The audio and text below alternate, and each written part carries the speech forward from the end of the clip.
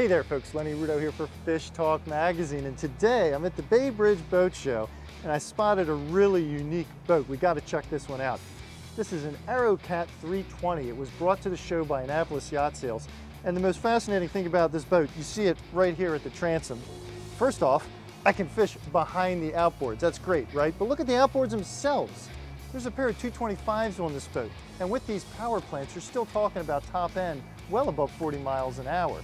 So with the Cat design, it really just takes less power to get the same kind of performance. If I was looking at an average center console, I'd expect to see a pair of 300s here. That means less initial cost, less maintenance costs, less fuel costs throughout the lifetime of the boat. But that's only a small piece of the story. Let's look a little further. You've got an oval live well right here in the transom, storage in the deck, you got storage underneath of this seat, and this is an all-weather fishing boat. I mean, heck, you could even cruise on this boat.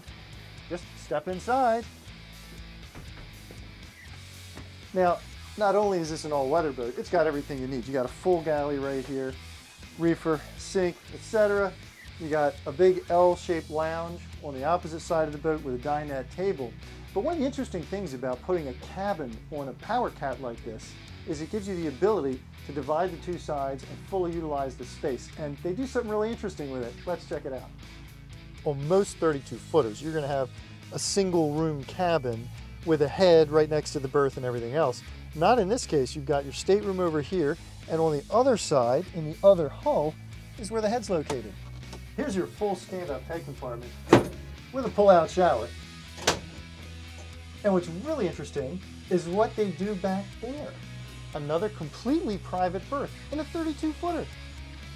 You know, some people love power cats and some people do not. I don't care which category you fall into, you gotta respect what they did with that cabin. That is pretty darn cool. You're not gonna find that kind of private space on a 32-footer. I tell you what, if you do fall into the category of loving a cat and you're looking for a boat of this size, you will definitely want to take a look at the ArrowCat. Don't miss another cool FishTalk video. Click below to subscribe.